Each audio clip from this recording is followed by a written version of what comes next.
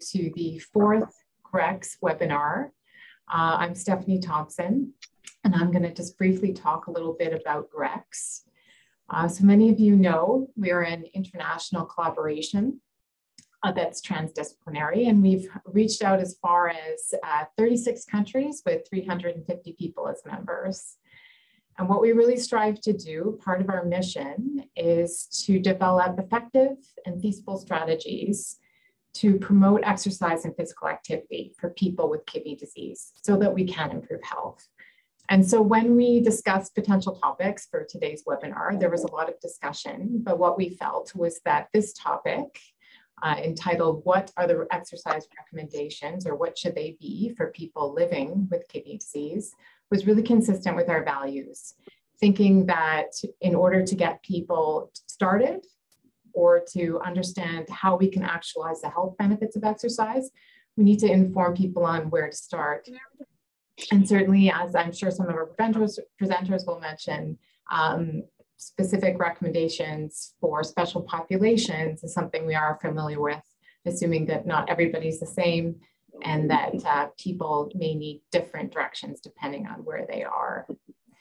So before we get going, just a few housekeeping issues. We will have the chance to ask questions at the end of the presentation by all three presenters. That'll be about 10 to 15 minutes.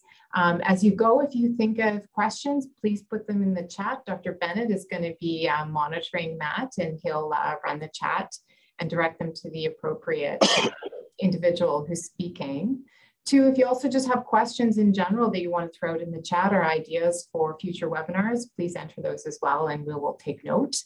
And until then, if I could just ask you to keep your microphones on mute to lessen the background noise for the speakers, that would be fantastic. Thanks for joining us, and we'll get started. I'll hand it over to you, Tom, to do the first introduction. Yeah, thanks, Stephanie. Good evening or good morning, wherever you are, evening in the UK. So I'm going to introduce our first speaker, Dr. Daniel March. So I've known Dan for a couple of years now. He previously worked as a researcher at the University of Leicester in the UK, primarily coordinating a research team to deliver the Cycle HD exercise trial in people on dialysis, which many of you will know. This enabled him to publish data around the efficacy and cost effectiveness of exercise during dialysis. After a short stint away, Dan rejoined the University of Leicester in May 2021 as a lecturer, and in this post he leads a programme of research in individuals with CKD and co-leads a module in cardiovascular and renal precision medicine. Dan was one of the co-lead authors on the recent UK clinical practice guidelines into lifestyle and physical activity, and really appreciate you, Dan, joining us this evening. And I'll hand it over to you to share your screen, and look forward to your talk. Thank you, Tom, and nice to meet everyone, and thank you for the opportunity to present today at this GREX webinar. So if you just bear with me a second, I'll just share my slides.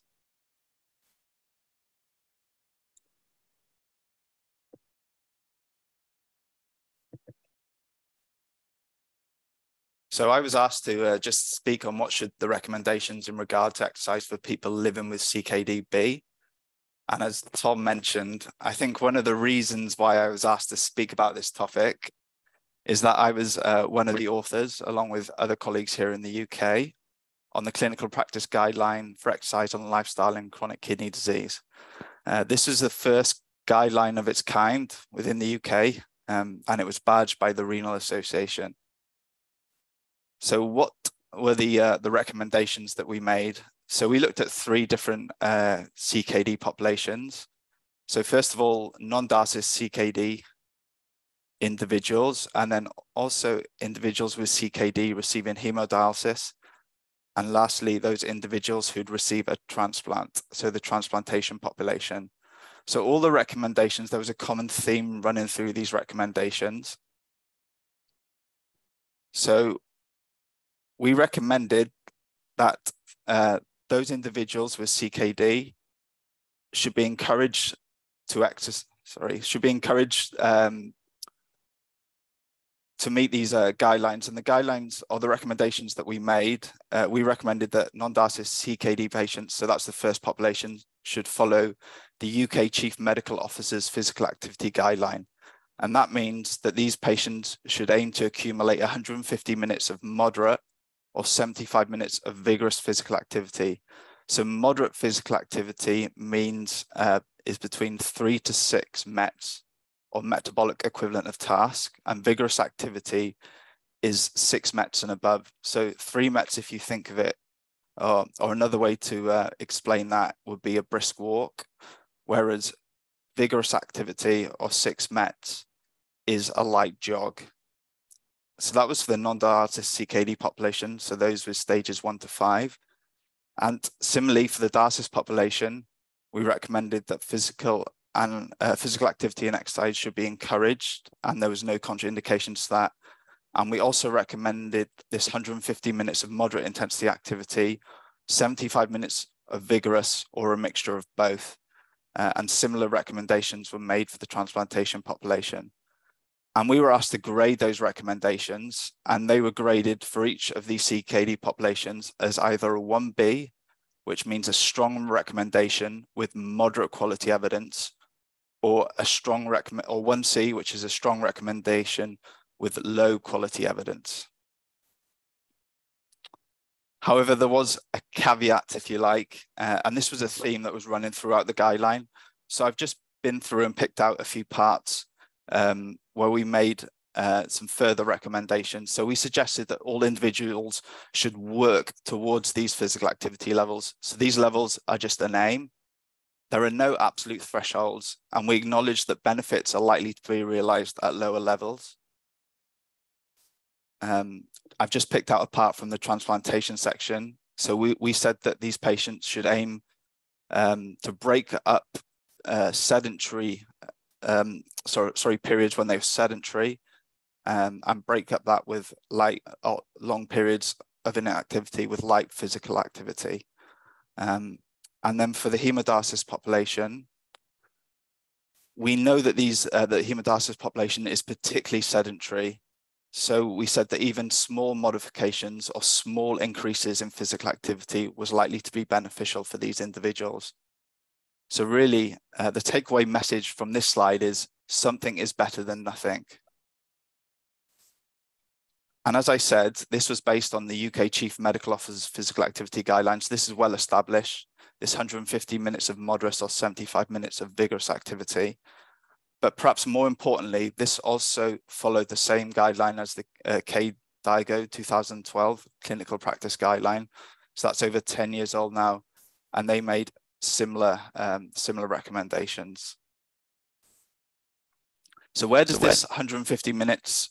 So there's been quite a few longitudinal cohort studies that have demonstrated the benefits of 150 minutes of moderate activity a week. But I just wanted to highlight this study. So it's just important to point out that this is from the general population. So this study was published last year, and they looked at 16,000 adults, and they followed them up. So they were asked to self-report physical activity first in 1986, and then they were followed. So their physical activity levels were then reported or updated every 2 years, and then their median follow-up was 26 years. So if you look at the table to the right here, so this top table shows levels, weekly levels of moderate physical activity. And this column here at the left, this is the 150 minutes to 224, and then 225 to 300 minutes per week. So when individuals met these levels, they got around a 20% reduction in all-cause mortality. And similarly for cardiovascular mortality, so death due to cardiovascular disease, this 150 minutes was also associated with around about a 20% reduction in mortality. It was only when they reached those levels that they got this 20% reduction. So previously, many of the criticisms for recommending 150 minutes to the CKD population has been based, and I understand this has been because this data is based on data from the general population rather than the CKD population specifically. But what we do know about the CKD population compared to the general population is they're more inactive. And this was shown from, I picked up this study from 2015. So this pie chart, the bottom pie chart was the CKD individuals in the study, and around just over 40% were sedentary. And when they compared this to the general population, around 35% were sedentary. So CKD, those individuals with CKD are more inactive compared to the general population. So on this figure here on the right, this is data from here in Leicester in the UK. And what this shows is that as CKD progresses, then individuals become more inactive, with the most active CKD population being the hemodialysis population. When patients are transplanted, their activity levels reflect the activity levels of those with early stages CKD. So individuals with CKD are more inactive compared to the general population. And as disease progresses, physical inactivity decreases. So this study was actually is another study from last year, and it was published after the guidelines. But really, it does back up the recommendations that were made in the guidelines. So this is from a population. This is 4,000 individuals with an estimated GFR between 20 and 70. So it doesn't include those individuals with end-stage kidney disease, and they self-reported physical activity.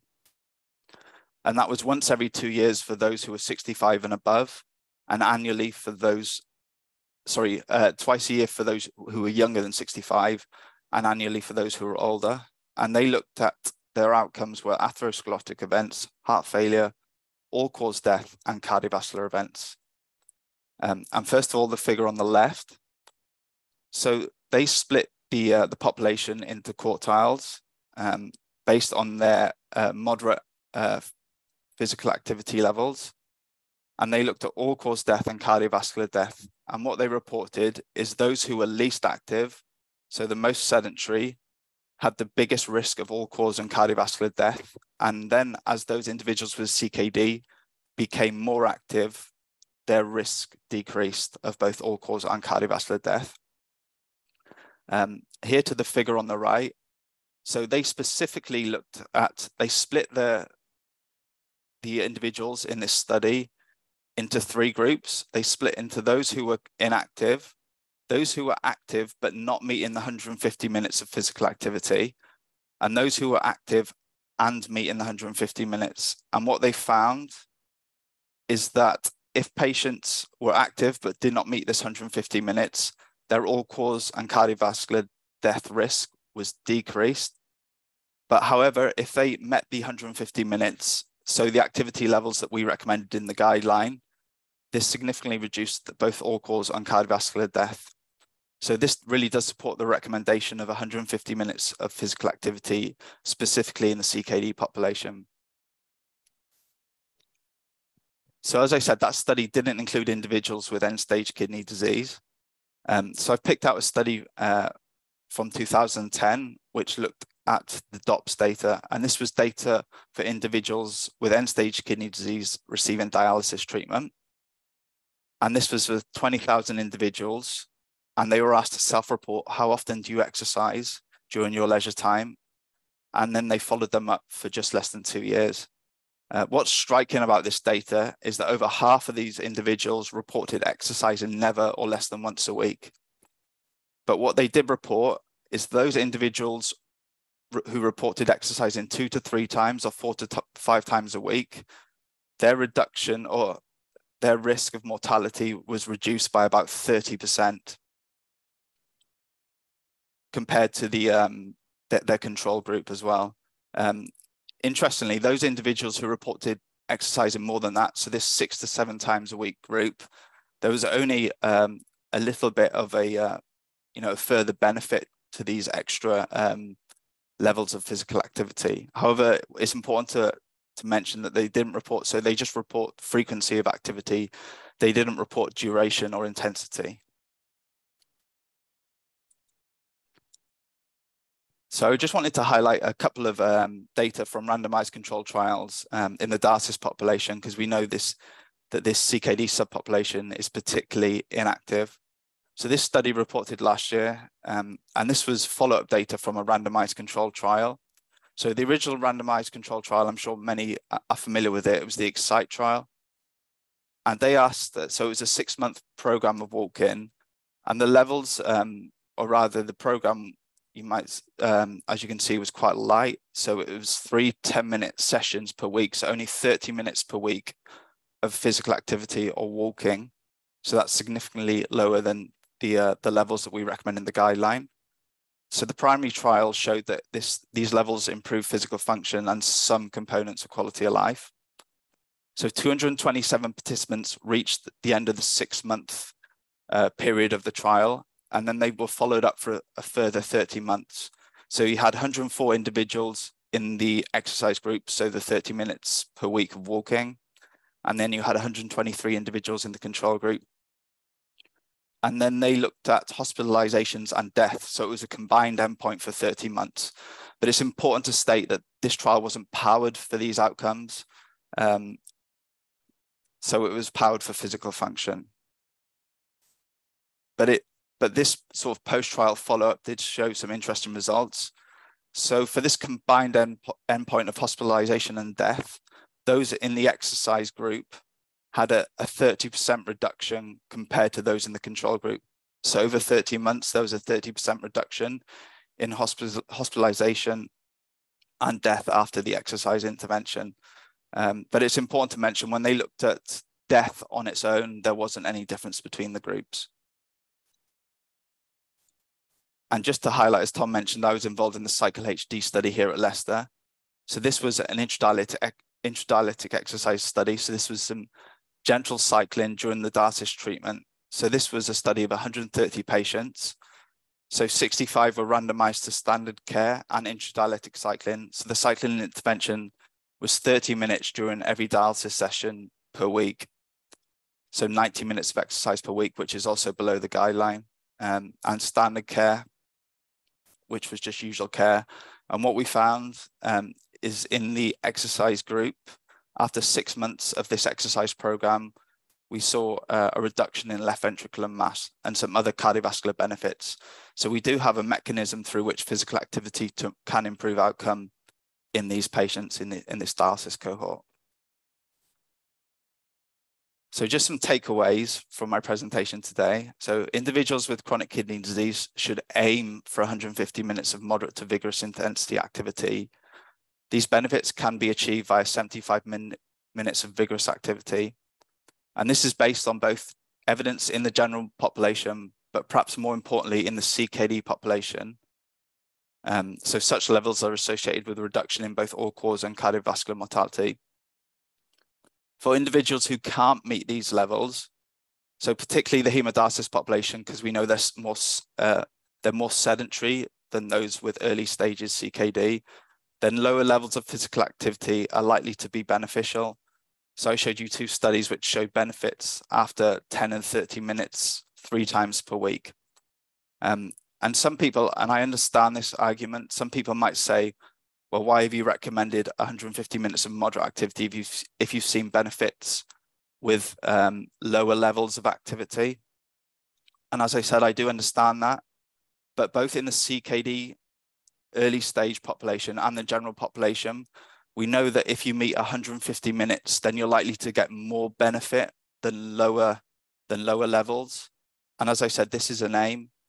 So we don't really want to, if patients do meet this 150 minutes, they're likely to see more benefit than with lower levels of activity. And more importantly, there doesn't appear to be a threshold. So the more active you are, the more benefit you're likely to get. So these guidelines are clear, easily understood, and more importantly, they're evidence-based. So just a few areas where I think we need further understanding.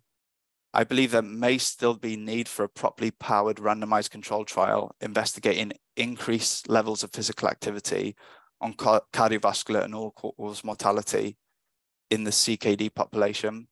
This trial, I think it will be very, very difficult to do, but it's certainly a challenge.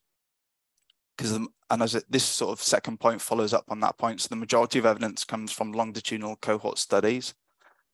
Hence why we made the strong recommendation, but this evidence was graded as moderate or low quality. I think individuals should be offered choices to become more physically active. I don't think it matters how patients become more physically active. It's just that they sort of try and meet these levels because they will get this benefit. So they should be offered choices, but it's important that any choices, interventions, and strategies are evidence-based. And we know that methods to implement programs of exercise should be a priority. So for example, with the Cycle HD study, we showed that intradialytic cycling was beneficial for cardiovascular health, but the majority of patients, certainly in the UK, don't get access to intradialytic cycling programs. So we need to look at how we can implement programs of exercise or physical activity. Just lastly, when we're talking to patients and individuals, when we look at this image on the left, when we talk about physical activity, many people think of structured exercise, perhaps in a gym setting. But moderate physical activity, as I said, it's just brisk walking, or it can be just brisk walking. There can be other options. So it could be a brisk walk in the park. And generally, we know that our environments make it difficult to be physically active. So even small changes, such as taking the stairs instead of the lift or the elevator, getting off the bus stop at an earlier stop. So just really trying to incorporate physical activity into our everyday lives, I think will help individuals meet that 150 minutes. So thank you for listening. And my last slide, so my contact details are there if anybody would like to get in contact with myself. And just my last slide is finishing on the guidelines. So back where we started at the beginning of the presentation. So thank you for listening. Thank you very much to Dr. Daniel March for that talk. It's very interesting and a good reminder that exercise can be, brisk walk and can be incorporated in small ways throughout your day. So for those of you who don't know who I am, my name is Emily Ford and I am the GREX project manager, and I have the honor of introducing our second speaker, Dr. Dev Jegatheesan, who is a consultant nephrologist at Princess Alexandra Hospital in Brisbane, Australia, and a lecturer and PhD candidate at the University of Queensland. His research interests include physical fitness in people with kidney disease, patient-centered care, and the interplay between cardiovascular and kidney disease. Really appreciate you joining us today and looking forward to your talk. I'll pass it over to you now.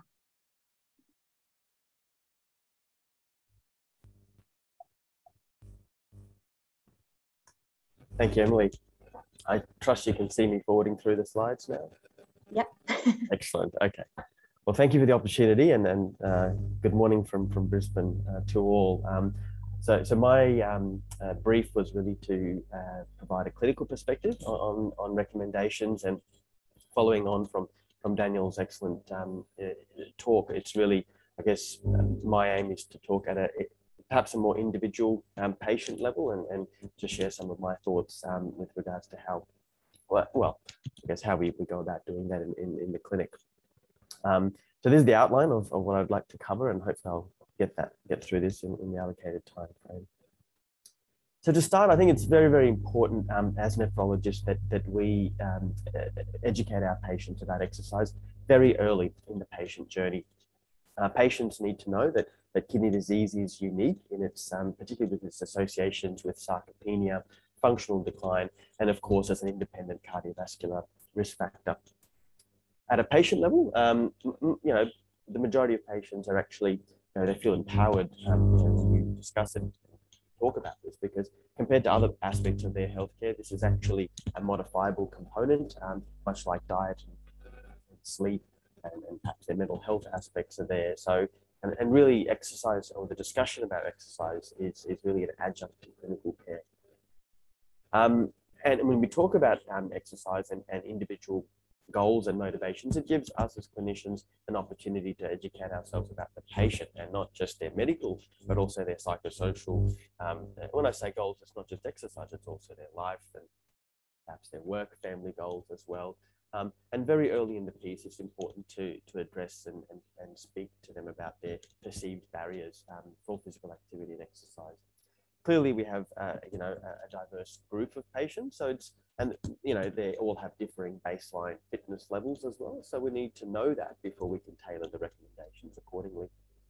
And as with any aspect of medicine, you know, the more individualized and patient appropriate the program is, I believe the more likely it is to improve, you know, adherence with said, you know, interventional program. So speaking about motivators and barriers, so this was a summary of a qualitative paper done by Clark et al. And reported in 2015, and they did a qualitative study in non-dialysis CKD patients, where they did focus groups and interviews, and there's some helpful sub categories here. So for motivators, patients in this study felt that there were, you know, the perceived benefits of exercise were motivating, so cardiovascular overall and mental health aspects. There was also the social benefits, so interaction, particularly in group and exercise settings, and they were more likely to exercise if they had supportive caregivers as well. But a lot of focus was also on the personal change. That is the accountability, the sense of achievement, particularly if they'd achieved progressive improvements with their exercise. And as I mentioned, you know, there's the modifiable aspect of health with fitness as well. And clearly, if they'd had a previous positive experience with exercise, they were more likely to be motivated. Now, on the barrier side, there were certainly a lot of personal barriers, so fear, fatigue, comorbidities. Certainly, we hear that a lot in our clinics, but also social barriers, particularly, or the potential impact it may have on their support personnel or caregivers, particularly if they're having to take them, you know, outside of home for exercise sessions, as an example. But there was also the physical environment, weather, access, cost, inconvenience, which, I mean, these are barriers outside of, you know, people living with kidney disease as well. And then lastly, if they've had a previous negative experience with exercise, this was a perceived barrier. So I put this in there because I think nephrologists need to both understand and also broach these particular you know, goals and motivators and barriers with patients early in that journey. I think exercise needs to be outcome driven. You know, we've just said, you know, exercise, you know, takes time, and potentially that of others. It's potentially expensive, risky, painful, inconvenient, not as simple as taking a pill. So the outcomes really do have to be worth it for both the patient and the caregivers. And you know, we can't talk about outcomes without mentioning the SONG nephrology group. Again, I'm sure most of the audience have heard of SONG, but it stands for Standardized Outcomes in Nephrology. And really, they have multiple work groups, typically split by stage of kidney disease, where they have key stakeholders, including patients, caregivers, clinicians, and policymakers that come together to determine what they feel are the important outcomes that particularly should be reported in trials and should be studied in research. And this is both to make the research more meaningful and patient-centered, but also you know, to minimize research waste. So this schema has really brought together what I feel are the outcomes that are related to exercise or potentially mitigated by exercise. And you see here PD, HD, and kidney transplant. And there's a Venn diagram, and you can read those outcomes for yourselves. But I include this to say that, you know, individual patients may have different outcomes that they want to achieve. And although cardiovascular disease, mortality, hospitalization, you know, these ones in the center, I mean, these are core outcomes that are relevant for all groups. There might be more than that. They may have further goals, and some of those we'll touch on a bit later, and we'll come back to this. But again, it's important before we prescribe or advise exercise, we need to be very clear on what their goals and outcomes are. So moving on to recommendations, which is sort of the brief for this talk, and as we've already seen from Daniel's presentation, really any form of aerobic resistance or combined exercise training or program can improve fitness, and arguably the lower the fitness level at baseline, the more bang for buck one achieves by doing exercise. But I believe that the best exercise is really the one that is safe, challenging, acceptable, and goal-oriented. So to go through these in turn, I mean, from a safety perspective, the exercise or exercises or the program needs to factor in the patient's comorbidities and also the safety of their home or exercise environment. It should be challenging and it should be appropriate based on their baseline fitness with ease and feasibility of incrementing the level of difficulty, whatever program that is. And it needs to be acceptable. So convenience, cost, duration, location needs to be needs to be considered. And I mean, you could come up with a beautiful, scientifically validated, evidence-based program, but if it's not acceptable to the patient, well, it's not, you know, and the caregiver, I must say, it's not, you know, going to happen. And then last but not least, it should be goal-oriented, and we'll touch on this in a moment. Now, I do apologize for this busy table, but I did want to share it because, you know, I'm a nephrologist and I'm interested in exercise, but I don't have an exercise physiology background. And certainly when I was going through the various trials, honestly, I was a bit confused by particularly the type of assessment methods that were used in the study. So I needed a framework to help me understand fitness. And so I wanted to share this. This is one model. This is one framework that looks at 5 domains of physical fitness, namely aerobic fitness, exercise capacity, neuromuscular fitness, body composition, and other physiological and metabolic. And, you know, typically, you know, you would read a study, they would say that this intervention improves strength, and they would use the assessment method of hand grip strength, whereas another study would look at 30-second sit-to-stand test, or another study would look at 1 repetition maximum. So for me, I needed to understand why they were using different assessment methods and perhaps a framework. So I just wanted to share that. But really for today's talk, I wanted to focus on that last column, which refers to patient relevance and trying to link in some of the outcomes that the SONG work group has done. And here, if I can just take an example, I mean, I believe that the domains of exercise capacity and neuromuscular fitness are the ones that are most relevant, broadly speaking, for our kidney disease cohort. So, for example, you know, if you take a hemodialysis patient who, you know, their priorities, according to the SONG work group, ability to travel, mobility, ability to work, you know, these particular outcomes and these components that are deemed relevant for these patients really relate to the domain of exercise capacity. So therefore, prescribing interventions and exercises or programs that improve traits of this fitness domain. So for example, you know, interventions that improve performance on the 6-minute walk test or the incremental shuttle walk test, for example, may be more likely to actually achieve these patient important outcomes. And equally, you know, with regards to neuromuscular fitness, which is a big component for our patients. So, you know, muscle weakness, potentially, you know, hospitalization, ability to work again, can relate to neuromuscular fitness domain. And again, prescribing activities that work on strength, endurance, power, for example, might allow patients to you know, achieve those outcomes more specifically. So I just wanted to share the framework which has helped me sort of understand and particularly, you know, I guess, individualize the intervention according to the patient's goals. So in an ideal world, I think that the framework to follow would be, you know, firstly, to establish the exercise and fitness goals for the patient. Secondly, to assess their baseline fitness as well as their safety to perform the exercise. Thirdly, to prescribe evidence-based interventions. Fourthly, to ensure clear lines of safety reporting and monitoring. And that clearly needs to be a two-way line of communication.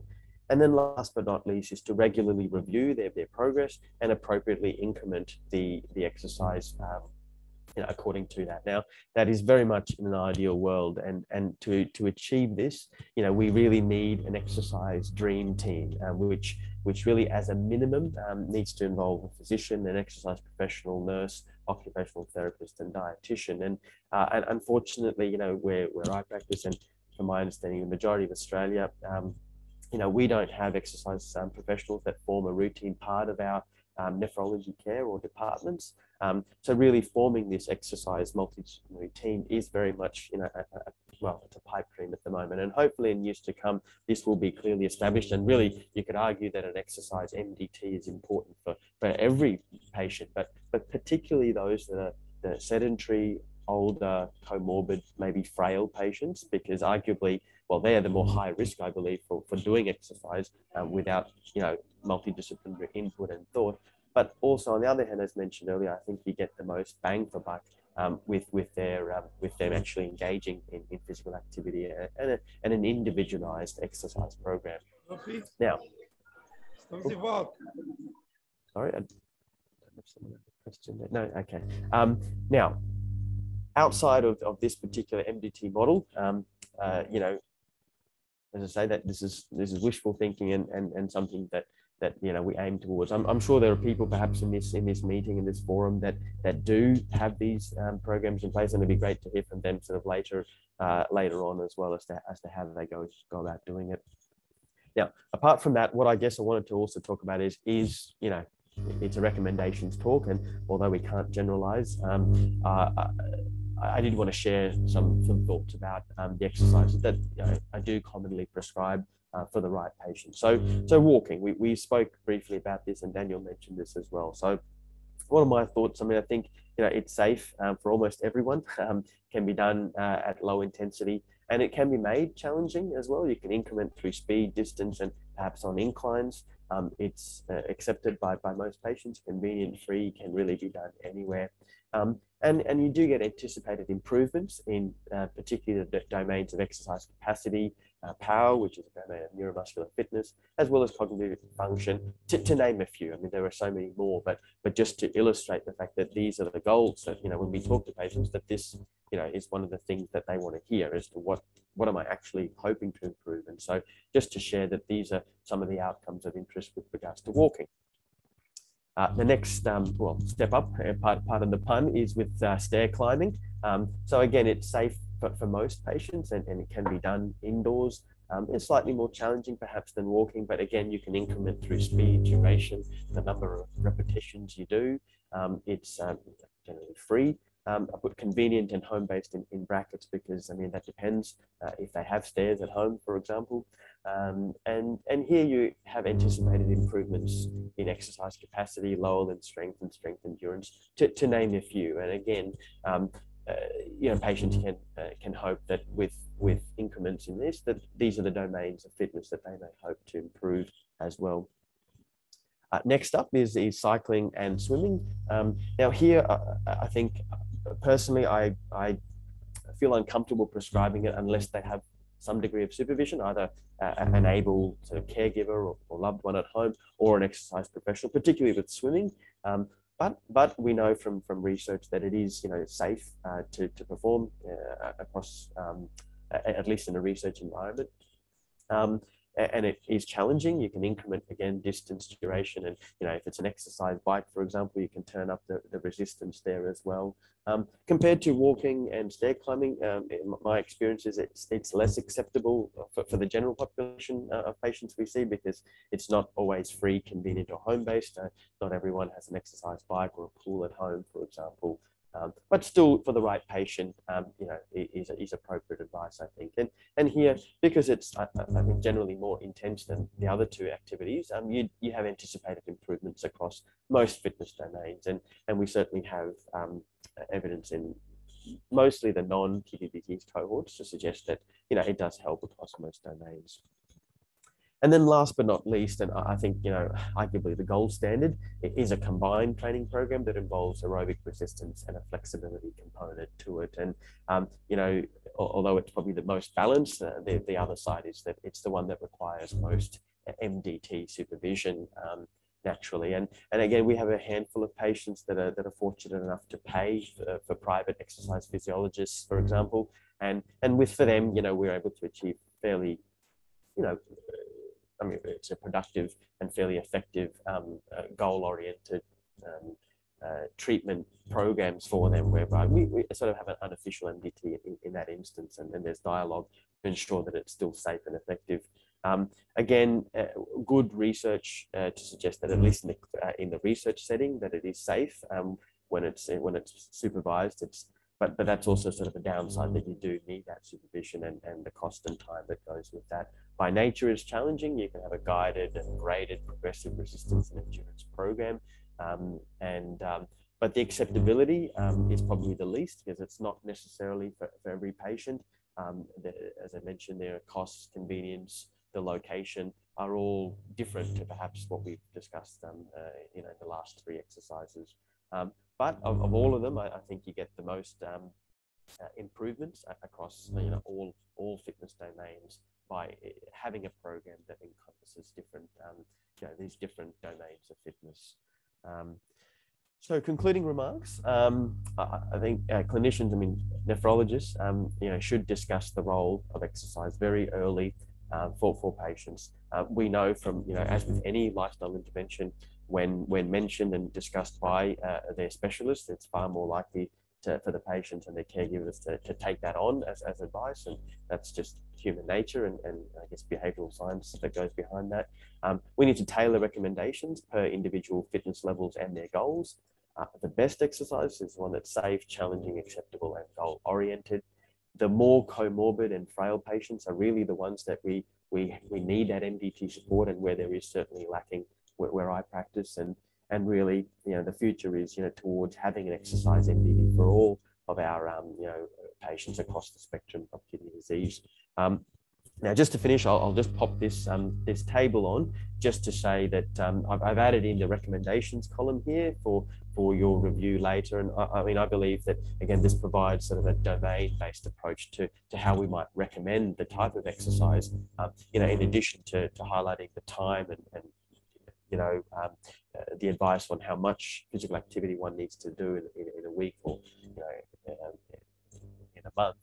I think this hopefully allows us to provide a little bit more specific advice based on what the individual goals are. So with that, I'll finish, and I guess happy to take questions at the end. So thank you all for listening and the opportunity. Thank you, Dr. Dev, for sharing your nephrologist perspective, and we will now move to our next speaker that will share the patient perspective. It's my great pleasure to introduce, on behalf of the GREX committee, Wilson Du, also known as the Renal Warrior, a kidney patient with on dialysis for over 5 years before receiving his kidney transplant last year. And during his time on dialysis, he managed to lose over 130 pounds doing various types of physical activities, including competitions such as riding his bike 600 miles down the coast of California, impressive Olympic distance triathlon, as well as various other competitions. He now dedicates his life to helping other patients through his gym, the Mission HQ in Alameda, California. So Wilson, thank you very much, and I'll hand over to you. Thank you, Paul. I really appreciate it. Hi, everybody. It's an honor to be in this panel. Dr. Murch and Dr. Jegatheesan, you both hit it the nail right on the head there. You reaffirmed everything that I'll be talking about from a clinical standpoint. So that's wonderful. Dr. March, you're talking about the physical aspect of things, and Dr. Jegatheesan, you were speaking a lot about the mental aspect of things, which was everything they said, absolutely true. Again, my story started, I've always been a big guy all my life. I'm talking well over 300 pounds in my adult life. That's what led into the kidney disease. And I always avoided the doctor because I knew I was overweight. I knew I wasn't living a healthy lifestyle until one day, boom, it caught up to me, right? One day I went into the emergency room for some gout pains. And when I was in the ER, they pulled out some labs. And not only did they figured it was gout, they told me I had stage 5 end-stage renal disease. That was the first time I've ever heard of kidney disease. Now, it sounds like, no problem. Just go ahead and fix it. Whether you want to give me some pills, surgery, whatever, fix it. I got to get on with my life again. And that's when they said, I'm sorry, Wilson, that's not the case. You're not going back to work. You're not doing all those things because your life is about to completely change. You're going to have to go on something called dialysis. And when they explained that to me, it was my life turned upside down, got absolutely hit by a freight train. There had to be another way. I was fighting with my doctor, telling him, there's got to be another way. We got to be able to do something else. And that's when he said, yeah, there is another way. There's a kidney transplant. But unfortunately, you won't qualify due to your weight. At the time of diagnosis, I was 315 pounds. And he said, well, in order for you to even be looked at or be evaluated to even qualify to even entertain a transplant, we need you to lose 100 pounds. And coming from a guy that's been well over 300 pounds all my life, telling me to lose 100 pounds is like telling me to lose 1,000 pounds. On top of that, my blood pressure through the roof, was very sick, gout, couldn't walk. And so telling me to exercise, telling me to lose weight was absolutely impossible. I would say that my life got turned upside down. I was hospitalized for weeks, so much so that my muscles atrophied, left me on a wheelchair when I was on dialysis. So much to the point where it was just, you know, I really had to make a decision whether I wanted to continue going on and quit and potentially just end everything, or do I choose to fight? I remember specifically speaking with my doctor, and he was just saying, you know, son, you're very sick. And so, you know, and it's very difficult for you to exercise right now. I would say just, you know, kind of get comfortable and go through dialysis, and hopefully one day if you get better, then we can work with you. But it was kind of a grim outlook, pretty much telling me without telling me, you know, get comfortable. You're extremely sick. There's all sorts of other things going wrong with you that, you know, just kind of get comfortable and prepare for, you know, you may not survive that long. Well, anyways, I remember just, you know, there's so much going on at the time, and I was completely broken, physically, mentally, spiritually broken. I was 34 years old at the time. I remember coming home from dialysis one day, and the transport would either drop me off either at the wheelchair or the bed. Wherever they would drop me, I would be there for the rest of the day because I couldn't really move. And as I contemplated whether or not I wanted to stick to dialysis or just kind of give it all up, because I mean, I was 34 years old, my career was flying high, and to tell me to just, my life was going to be relegated to just this chair 3 to 4 days a week, that I can't even move, that I'm only stuck at home. All my hopes and dreams at that moment, boom, crushed. But something inside of me kept on telling me to fight. And it was going to be hard. I couldn't walk. I couldn't move. 300 something pounds. And the journey to lose 100 pounds, to even qualify, to even entertain the thought of transplant was nearly impossible. But when I did sit there, I contemplated it, and I made the decision. I said I was going to choose life. I promised myself, you know what? You're already dead anyways. Let's go ahead and fight this thing and give it hell and fight as hard as you can. Doesn't matter if it kills you, you still fight this. And that day I was on that wheelchair looking outside, and I picked myself up. I got up off that wheelchair. I took my step. It was one of the most painful steps I've ever taken in my life. The most painful step. And then another step. So much more pain, even more pain. And then another step, and then another step. And I got about 10 feet from my wheelchair to my front door. And I came back to the wheelchair. Actually, I walked back to the bed, and I slept the rest of the day because I was so tired from walking that 10 feet walk. But I tell you what, I did that every single day. Every single day, 10 feet walk, 10 feet walk. And you know what? The body gets stronger. 10 feet after a couple of weeks became 15 feet. 15 feet became 20 feet. 20 feet became outside. Smell that fresh air. Oh my gosh, that was one of the best feelings. I had been outside in so long, smelled that air. And all of a sudden, going outside, going down the block, turned into down the street. Down the street, it was to the mall. Then I remember walking my first mile. It took me 50 minutes, almost an hour to walk. It takes most people, what, 20 minutes, 25 minutes? It took me more than double that with crutches. And then after threw away the crutches, start walking with a cane, and got a little bit stronger until I could walk on my own. I just kept on going and going. I just kept on pushing it as far as I could go. That was all I can do. I remember just kept on doing it and doing it. All of a sudden, the mile became 5 miles, 6 miles, 10 miles. And then one day I said, hey, maybe I could jog a little bit. I started jogging. Literally, first time I jogged, maybe 30 seconds, out of breath. But you know what? I did that again every single day. I used the same philosophy I did with walking. And that 30 seconds became 40 seconds, 40 seconds became a minute became 2 minutes, 3 minutes, 4 minutes. And I started running races where we're talking about, you know, doing 5Ks, 10Ks, eventually doing half marathons, doing all of that. And then one day I hopped on a bike, started going 5 miles, 10 miles, 20 miles, 600 miles down the coast of California. All of this while on dialysis. And so I kept on moving. I didn't stop. And it wasn't to the point where, you know, I was super sore, super exhausted. I just did what I could every single day. And I pushed it as far as I could. And I was tired. I stopped.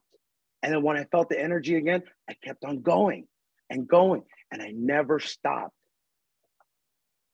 2 years after I started that 5 feet, 10 feet walk, I had lost the weight. I had qualified for transplant. I lost 140 pounds or 100 pounds at that moment. I qualified for transplant. 220, I went down to 315, down to about 220 pounds. And at that moment, I didn't want to stop. So I kept on going and going and going. And it just never stopped. I got down to about 180. I started training harder. I started doing all sorts of things. The Olympic distance triathlon. And how my story goes is that after I competed in all these events, I realized now I qualified for transplant. And it was such an amazing journey to actually get to that point that while still on dialysis, I decided that I made a promise to God. I promised God that, you know, when I was in the nursing home, I said that if I ever got better, I would live a better life and I would dedicate myself to helping others. I made that promise. And so as I lost the weight, as I qualified for transplant, I started an opportunity to open up a gym out here in my hometown, Alameda, California, came about. And so the gym is the mission HQ, and our mission is to help others that are chronically ill live their best lives. And I'm here at the gym right now, and I still train every day. But the gym's mission is to help train people. And so all the folks, chronic kidney disease, it was supposed to be just for chronic kidney disease. It was supposed to be for folks on dialysis. It was supposed to be for folks that are transplanted, to come in to know that I've lost the weight, that I've exercised, that I started with a 10 feet walk, that I never exercised previously in my life. And here I am opening up a gym, and that if I could do it, so can you. And all of a sudden I was getting a bunch of dialysis patients from my dialysis clinic. And then it expanded over to cancer patients, heart patients, stroke victims. And everybody came here to actually, the class still goes on. We call it the Warrior class. And so that class is designed just to help people build their confidence so that they can actually start working out, so that they can walk a little bit every day. And so they know they're getting trained by somebody else who's actually already done it as well. So as far as, you know, as of today, I've been transplanted. I was on dialysis for 5.5 years, and I just received my transplant March 8th, 2022 of last year. And you know what exercise means for me? It's, you know, I told you earlier, I was completely broken, physically, mentally, spiritually. And what exercise did for me was a lot of things. Number one, you know, the obvious thing was the physical benefits of it, losing the weight to be able to qualify for transplant. But along with that journey of that physical transformation came along. Well, the physical transformation is a lot of what Dr. March was talking about. And then you're looking at the mental aspect of it, is what Dr. Jegatheesan was talking about. Not only did I change physically, I built my confidence to believe that I can conquer things. I'd never imagined in a million years as an adult that I can lose even 50 pounds. And here I am, that I've lost 130, 140 pounds. So the confidence came about with that. Not only that, you know, exercise was the only calming thing for me. When I was in dialysis or when I was at home, I was sick. I was a dialysis patient. I was always tired. But when I was exercising, yes, the minute I started exercising, I was still tired. But I was like everybody else around me at the gym, because they were tired too. And at that moment, that mental clarity, that whole, just it became addictive, because at that moment, while everybody was huffing and puffing, and so was I wasn't a patient at that time. I was just like everybody else. My philosophy back then was, I go on the chair, I do dialysis. I'm going to be tired like all of us are. If you have CKD, you're constantly fatigued, you're tired. So you know what? I was going to go to the gym. I was going to work out and do the things that I could do, not overextend myself and go to the point where I couldn't walk. I just did what I could do. And with that, I'm still getting tired, but there's so much more benefits of being tired from that versus being tired from the dialysis chair. So I, at that moment, again, was just like everybody else. And that did so much for my mental clarity. My message to everybody that's out there that's battling CKD is just, you do what you can. It might be a 10-feet walk, and you can do that every single day. And your body will get stronger. Your mind will get stronger. If you can move an inch, you can move a mile. The mind, the body, the spirit is a magnificent thing, and it will get better. It can get better if you allow it to get better. I run my gym out right now over here in Alameda, California. Again, our mission is to help all those battling chronic illness, recovering from any type of illness. I help them get better, and it's not just through the physical exercise. The physical exercise is just the confidence builder. We have people in hospice that tell me, I refuse to die, but I will be in here in this warrior class till my last day. And they're sitting in their wheelchairs and just moving. And it's extremely inspiring. And so a lot of folks out there, the ones that are battling the CKD, remember, if you can move an inch, you can move a mile. You can certainly, if you can walk 4 or 5 steps, you can do that every single day until that 4 or 5 steps becomes 6 or 7 steps. There's certainly something that you can always do. And with that, if you continue to do that, and you do that every single day, your confidence will get better. Your confidence, again, I can't say it enough, your confidence will get better so you can do more. But yeah, it goes again, to what both doctors was saying earlier.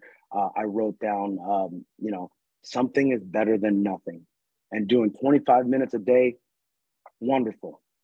Talk about Dr. Jegatheesan. There's a lot of mental benefits from a lot of this. Even though there's barriers, there's social barriers, physical barriers. You don't have to go to a gym. You can walk at home. You can sit in the chair and just stand up and sit down. And you can do that however many times you can do it, and just keep track of it. And after you keep track of it, try to increase that after you get a little bit stronger. That just goes to his point about setting goals, seeing what you can do, and really just let your body do it, let your mind do it. And, that'll help you live your best life while battling CKD.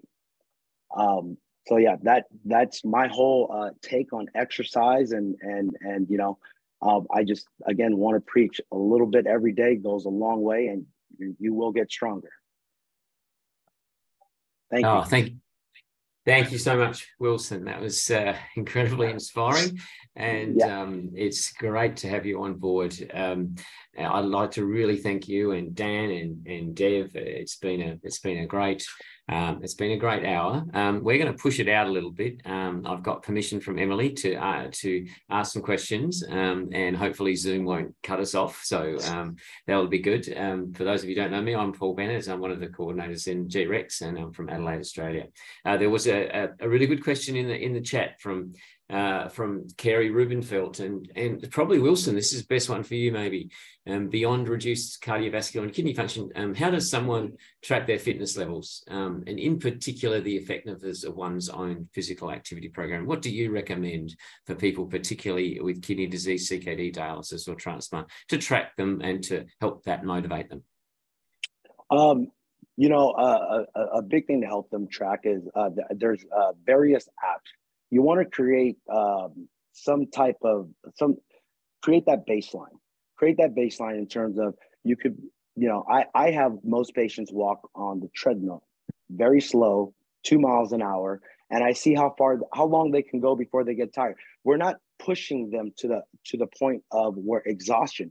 We're walking to the point where they feel a little fatigued, they feel a little tired. Okay, that's their baseline. And if you write that down, even in a journal, you could track it with an app, a MyFitnessPal, a walking app, MyFitnessPal is for nutrition, by the way. But if you look at, like, Under Armour has a walking tracker. I use an Apple Watch. You can use a Fitbit and know where you're at. I remember on my journey, I was doing, I had a Fitbit, and I walked one day as far as I could. And I believe one day it was about 3,000 steps. Wasn't that much. And doing 3,000 steps, the game that I played in my mind was that I wrote it down, 3,000 steps this week. So the following week has to be minimum 3,001. So it didn't matter how much more I beat it, I just needed to make it better. And some weeks, let's say I go from 3,000 to 3,001. The next week has to be 3,002, but I walked 4,000. So the following week has to be at least 4,001. And you keep on playing this game with it. I made up a bunch of little games to keep me entertained. Even in the dialysis clinic my goal was to lose 1 kilo a week. I was 300 some odd pounds, so that was very attainable. Now that included the exercise, that included the diet. And it wasn't a drastic change of diet. It was just throw out some of the junk and replace, one of the proteins instead of with processed foods. Let's exchange that for some actual real meat, something to that. The transformation and the journey to fitness, to getting better, doesn't happen overnight. It happens with incremental changes so that it's long lasting. Hope that makes sense. Oh, that was great, Wilson. Tom has a question from Leicester. Tom. Yeah, thanks, Wilson. You've got a new follower on Instagram, and your before and after photos are unbelievable.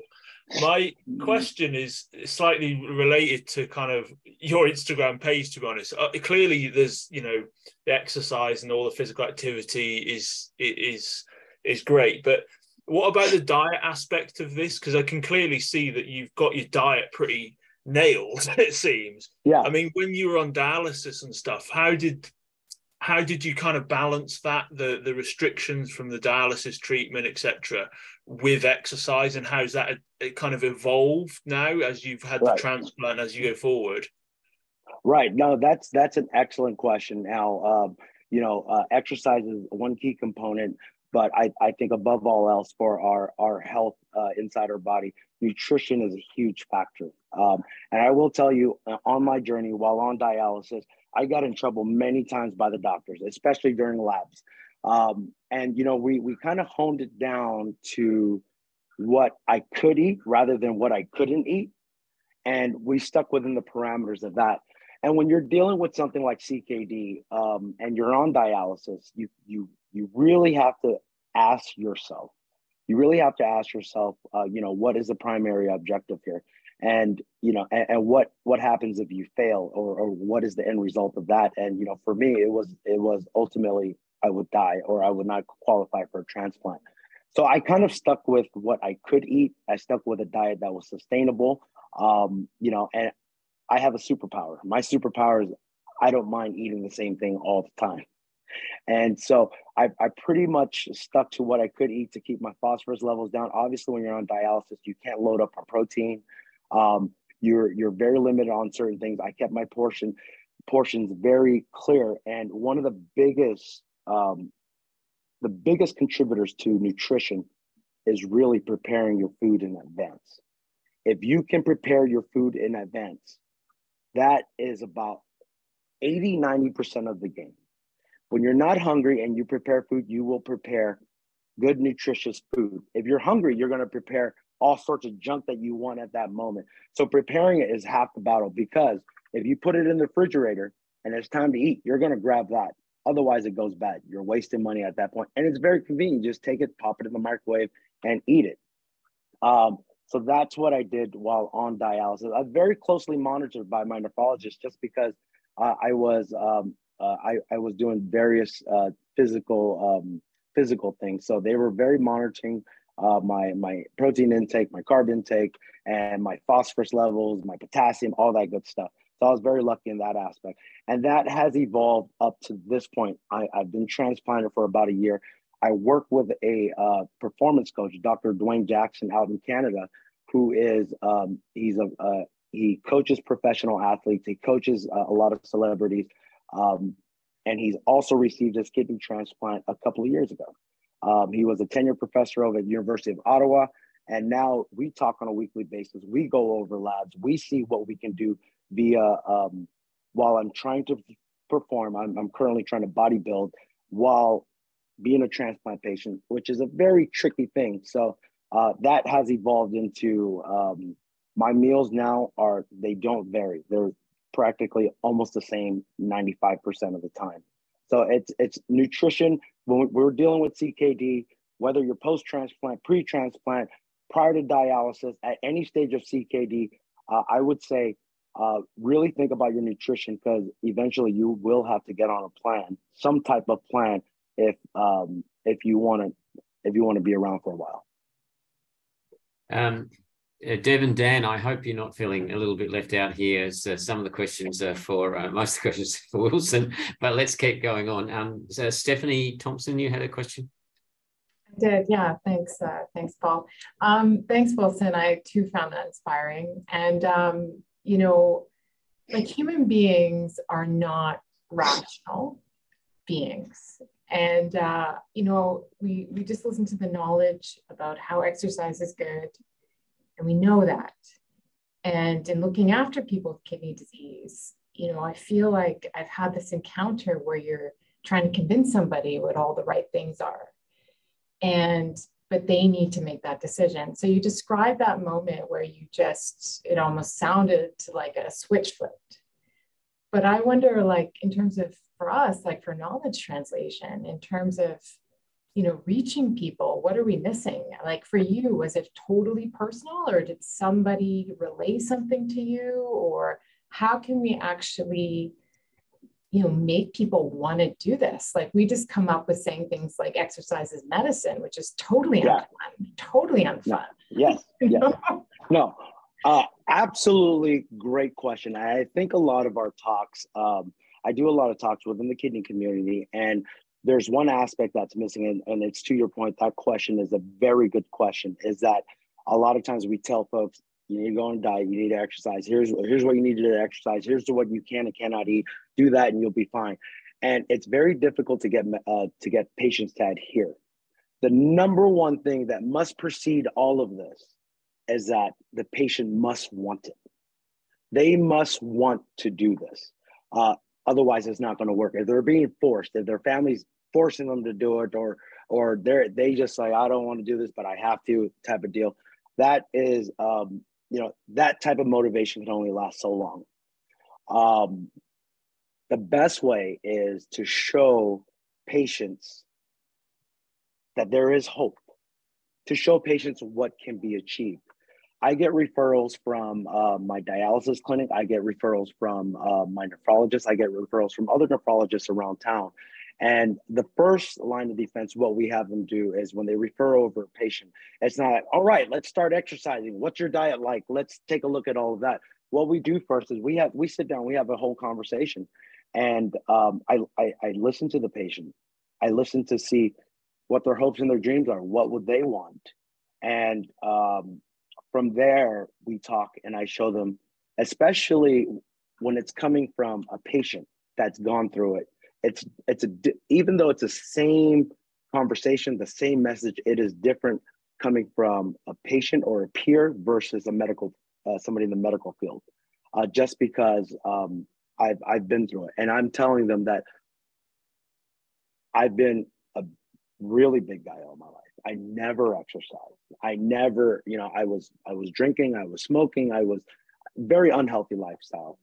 And for me to even be able to exercise was just an amazing thing. But here's what I tell them is that we take it step by step.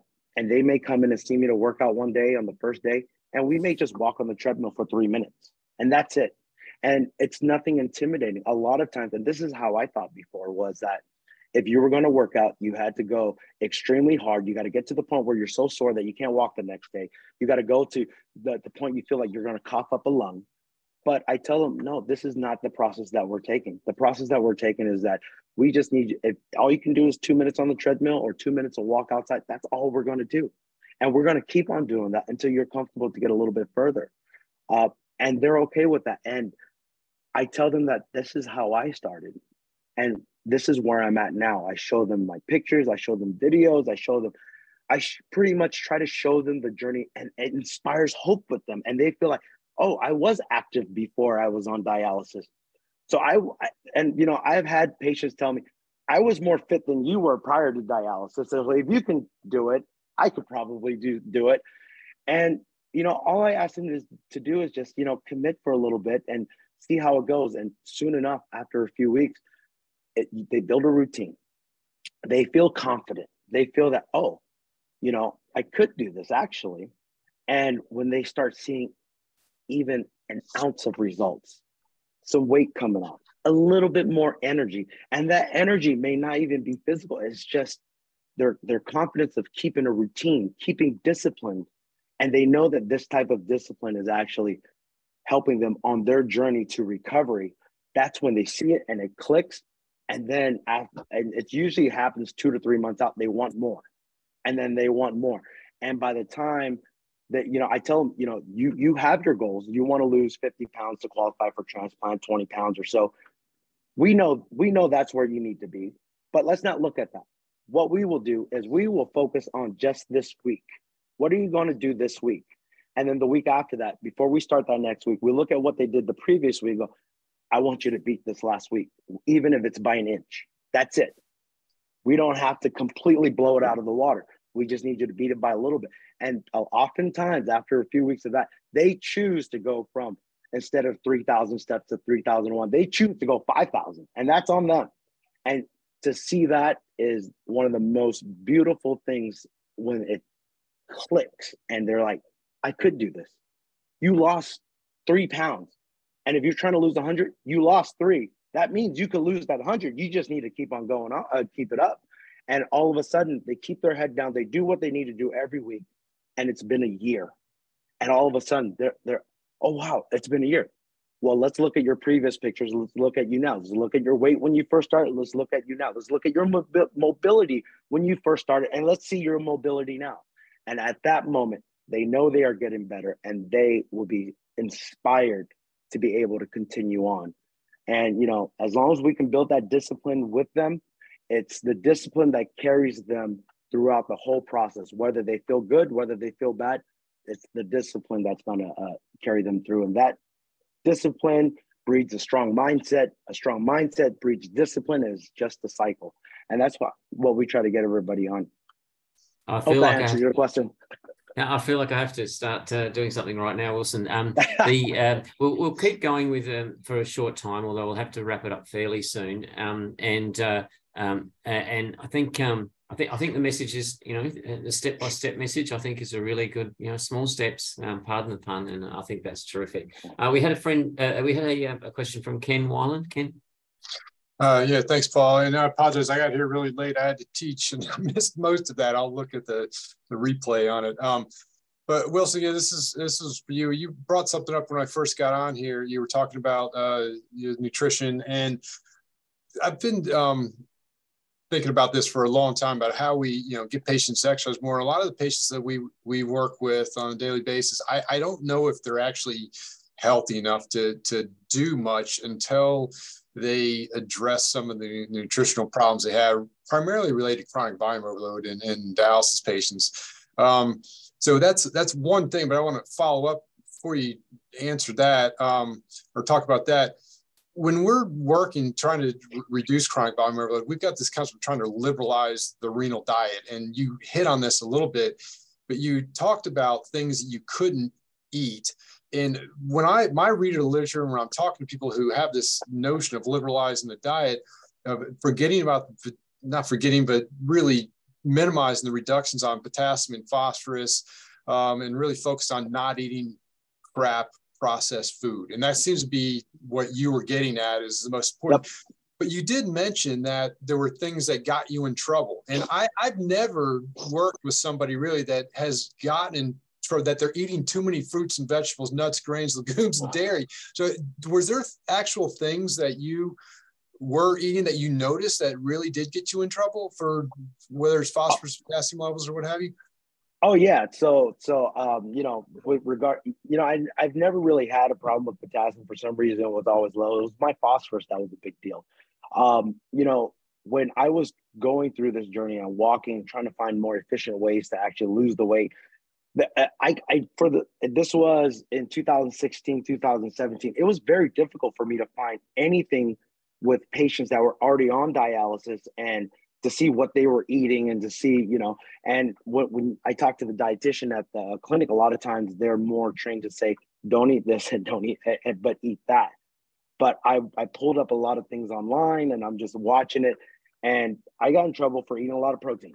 I got in trouble for eating too much protein just because my phosphorus was up, and that's just that was just me experimenting on myself at the time. But once I found the balance of how much protein I can eat, then I kind of stuck with that. Once I found out that if certain things triggered my labs to look a certain way, we would adjust it, and I would work very closely with my dietitian on it. So that was what got me in trouble. But going to the other point of talking about nutrition, that is a huge thing of it, and that's a lot of it. That is mental as well. And there's a lot of exercises that I have for patients to actually do, which is we don't completely switch. Now that when I work with patients, I don't completely switch their diet. That's a recipe for failure, I feel.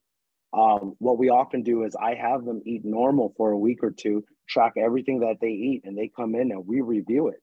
And we'll poke holes in their games, and they find out that, their snacks are just a little bit too much, peanuts or cashews, and they're overloading with that, which is causing their phosphorus to go up.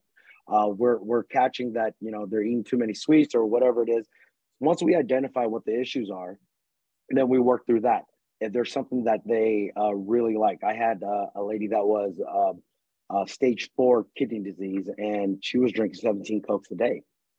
And how we mitigated that was, okay, you can still have your Cokes, but you can only have 16. And a few weeks later, you can only have 15. And after 6 months, they have given it up completely. And they've tried before, and they've given it up before for like a week, cold turkey. But what ends up happening is they get right back on that. And so it's, I don't know if the doctors would approve of this, but a lot of times I don't like to get them into completely cold turkey. And that's just mentally, it's very tough. You can't go from eating pizza and barbecue all day to eating nothing but chicken, broccoli, and rice. You have to replace, and then eventually they get to a point where they have to clean their pantry. After they clean their pantry, it's very difficult for them to get snacks. They will have to go to the store, and now they're too lazy. And more often than not, it's they'll make mistakes, and they'll falter, but that's okay. We'll address it, we'll fix it, and we're looking that over time that they can adhere. And if we're holding their hands and we're walking them to a point where they're completely independent and doing all that, that will stick. Fantastic. So hopefully that answers some of your questions. It did. Thank you very much. That's fantastic, Wilson. Just one last question from Ty Bintran from Wollongong, Australia. He's asked Dev, and maybe Daniel might want to also push in, or other people, on how do you incorporate exercise physiologists in a renal supportive team, and what are some of the barriers at the moment from this? Yeah, Dev. I can start with that. No, thanks, Ty Bin. Look, well, two things, I guess. There is some data as far as they've surveyed nephrologists. Not asking this specific question, but particularly important to our patients, and certainly the overwhelming answer is yes. The second part of that is that do they believe that the nephrology unit should be responsible? And again, the overwhelming responses were yes.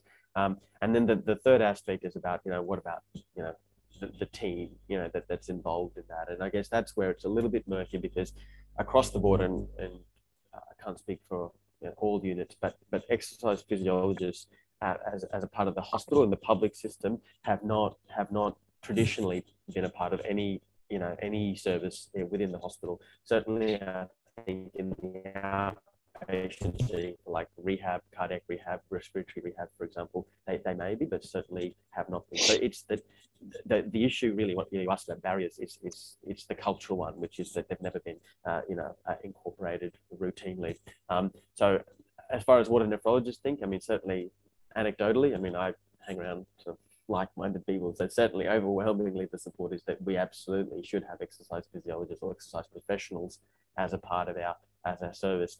The big barrier is cost, it really is, and we're talking in a post-COVID era where even standard care is not able to be funded. So the timing is particularly challenging across the world, but the way we can try and mitigate that is by showing bang for buck. And a lot of the work we're doing, and indeed people around the world are showing In fact, Daniel presented some data about, say, you know, the importance of exercise and fitness in minimizing hospitalization. You know, at the end of the day, money talks. And so we need to show policymakers that by actually investing in exercise, that for example, we may actually get more people transplanted. You know, that's a huge, you know, getting people off dialysis, getting them transplanted, that's a big financial boon for the health service. Secondly, you know, if we can show that we're minimizing hospitalization by having, you know, standardized exercise programs, that's a huge expenditure that we could save as well. So it becomes a health economic issue, as sad as it is to say that. I think that is probably our greatest sort of barrier at the moment, and showing the science to back that, and, you know, having strong advocates, you know, clinicians and patients alike, I think will hopefully get us there in due course. But the overwhelming support for exercise physiologists, particularly in nephrology, is certainly there. We just need that momentum to get us over. Stop there.